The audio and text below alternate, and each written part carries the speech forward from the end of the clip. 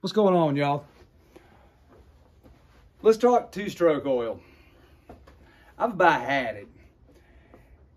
When you go to the dealership, and I won't even have to say who does this, but we're getting ready to get into it, and I'm gonna call a spade a spade.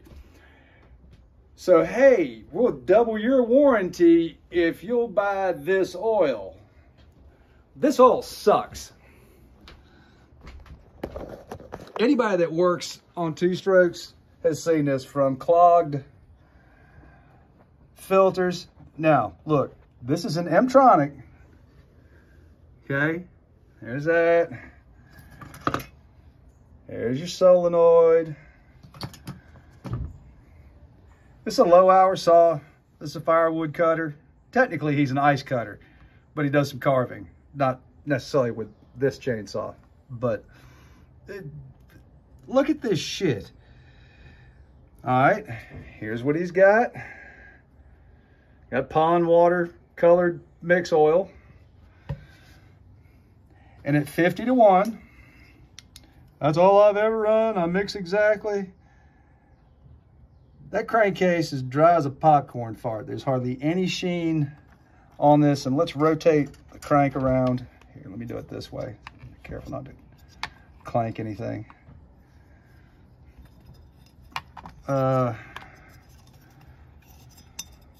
See a little bit of discoloration on the inside. Not too much, but, you know, and, you know, just the saw runs fine. Got your carbon buildup on top. That's normal. Very few oils will be super clean on top. What was the other thing I want to show you?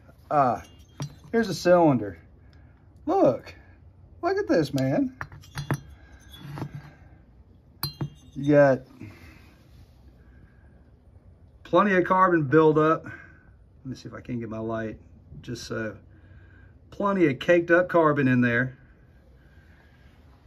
The steel oil, look, if you're gonna run steel oil, you always see me in my videos, I got a steel hat on, I'm a steel guy, but I'm not that steel guy that's so brand loyal it's not even funny. Look, I work on everything. There's a mix of Husky and steel, and you know, every once in a while something like that shows up at the shop. Here's my personal collection of saws over here. It's a 288, a red light 66, 084, 056, a couple of solos, a couple of big Huskies, a 285, a 2100. Look, man, I like everything. I got a Dolmar over there in pieces. One of these days I'll put together. So what I'm gonna do, if you wanna bear with me for a minute, this is my personal Ugly Betty. This is my 046 I put together with all those first 2 year hot rod parts. So I've done some partial disassembly. I promise you, this thing hasn't run since the last time I cut with it. We're gonna pop this cylinder off. We're gonna take a look at my piston. This cylinder is used, but it's factory. When I put this together, this was a fun build for me out of, you know, some ugly parts, JB welded handle, you know, the top handle's got a little bit of a bend to it, ugly plastics, but it has new bearings, new seals, new gaskets, and a new OEM piston. And like I said, it's probably got 5-7 tanks on it, so it's got some run time on it. I mean, not that much, but what I want to talk about is how dry at 50 to 1 that is. There's no film strength in this oil. The other thing, I looked up some of the SDS sheets. So there's a bunch of chemists speak for what's the full synthetic of Steel Ultra, but it's got a very high flash point. I run boat oil, and I know you guys are gonna rag me for this, but if it's good enough for Tree Monkey, the dude is the godfather of chainsaw hot rodding. Was a steel dealer. I mean, his personal saw, he's got a video up. And this stuff's amazing. Burns clean. I got a buddy that I've turned on to. He runs it in his dirt bike. Doesn't even have to clean his power valve. Everything's nice and shiny. You run whatever you want. Just don't run the pond water colored oil. The old school steel HP, I've seen a guy with an original 036 that he's had, it, you know, saw it been used commercially, look like hell. Million miles on it, and I could still see the machining rings in it. This is an old school dyno mineral oil. He ran his 40-to-1, and I'm telling you, the piston looked like brand hammer new. No carbon buildup to speak of on anything important, you know, some of the muffler. You know, but just let's look at some of these flash points. So the Schaefer's at 104 centimeters. We'll do in Fahrenheit. We're seeing how we're English speaking in America. So 428 degree flash point for Ultra, 219 for the Schaefer 7000. They do make, this just hasn't gone through the extra certification. And I know it's made for boat oil, but look, man, this stuff's amazing.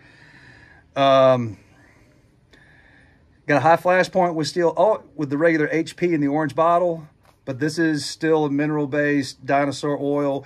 It burns a lot better. Amsoil Sabre is an ester-based oil, 356. Dominator, very low flash point. That's why it burns so clean. Looked at the two Husky oils, and you know, a lot of this stuff is, you know, okay, you're probably gonna have to order, you know, the Schaefer. You're gonna have to order Dominator. You're gonna have to order Sabre. You know, but you know, walking into the store, we'll take a look. What I didn't pick up was Red Armor. I didn't get that information. I think we're going to do a couple of pieces on this, but just for stuff, you can see where we're at here. So I've got this partially broke down so we didn't have to take up too much time with this, but I want to take a look and see what kind of film strength I got left in the crankcase to keep my bearings and upper cylinder. You know, I'm going to talk while I work here, and I've always said that 50-to-1 makes EPA, in my personal opinion. And look, I ain't no scientist. I'm just some old dumb redneck works on chainsaws. But what I can say is I feel like most of the oils don't have the film strength at 50-to-1 to keep the crankcase well lubricated.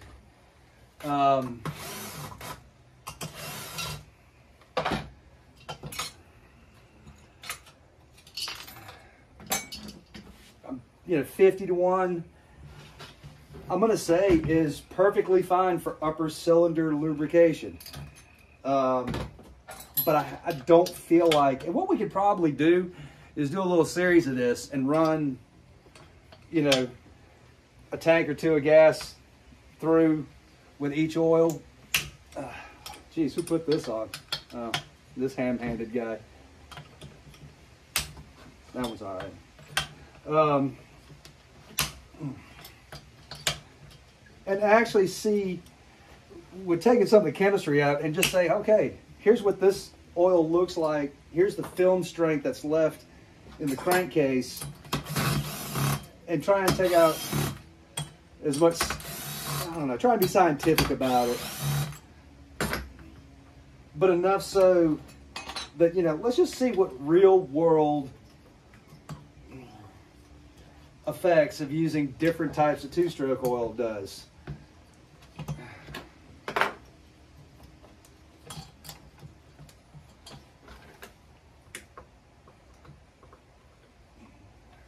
And like I said, I haven't done anything. That I can go there.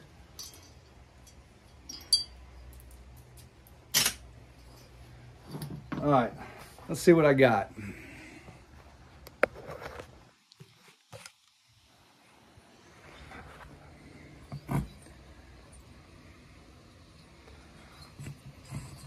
Moderate carbon. Got some in the exhaust port.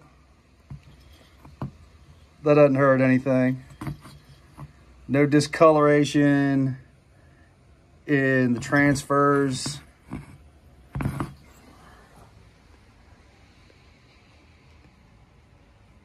Okay, a little bit on top of the crown of the piston. And here's the plug that came out of mine. And I feel like it was tuned well the last time I ran it. I mean, you know, in my small engine mechanic look. Here's a plug out of the 261. You know, it's brown. It looks a little dry. You know, this is just in for a little light performance work. You know, that's why I'm taking this thing down. He wants a little bit more giddy up. And if you look down there, it's all drained. But look, there's your film strength. Let's look in here.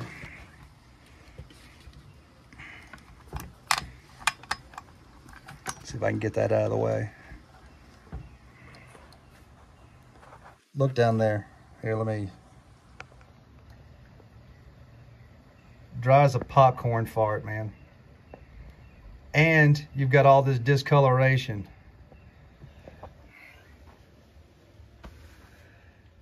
All right, we'll hit this on an occasion. I'm not gonna turn my channel into a two-stroke oil thing, but people ought to know, man. You know, look, the cheapest oil you can buy, let's just talk about little one-hit 50-to-1 bottles. All right, so even with everything being freakishly expensive nowadays, let's just talk in like loose numbers. Let's say you bought a one-hit bottle of the cheapest Walmart grade oil you can buy.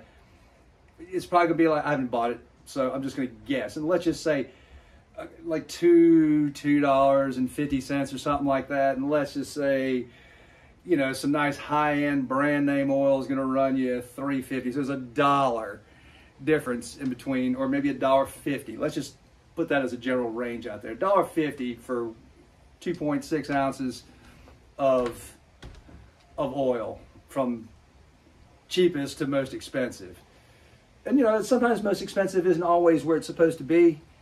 There's good products out there for different reasons and different, you know, you may have brand loyalty to something, but you know, if you're brand loyal to steel and you're always at a steel dealership and you're buying your supplies there, then don't buy the Ultra based on the hype.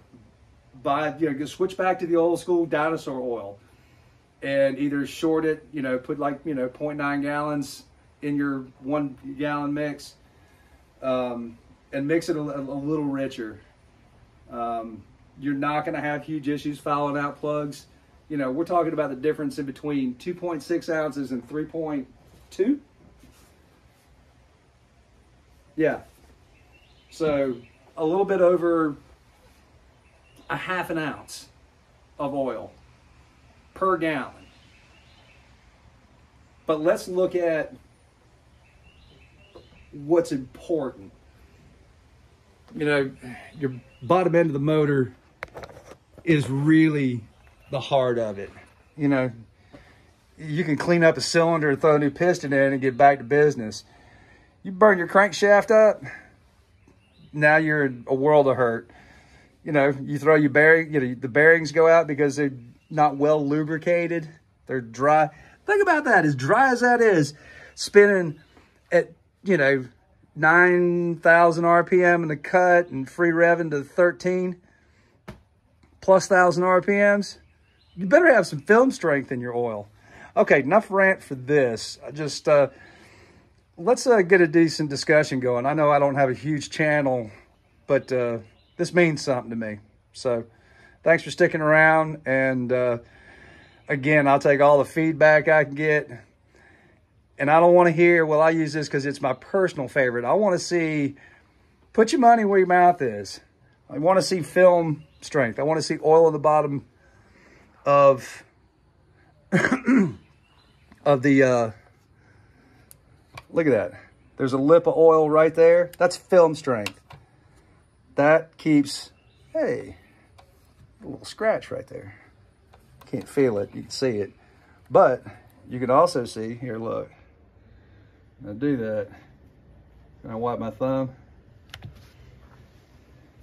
Absolutely nothing. Look at that.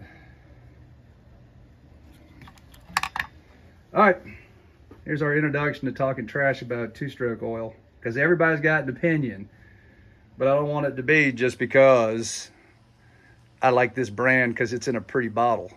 I want to see results.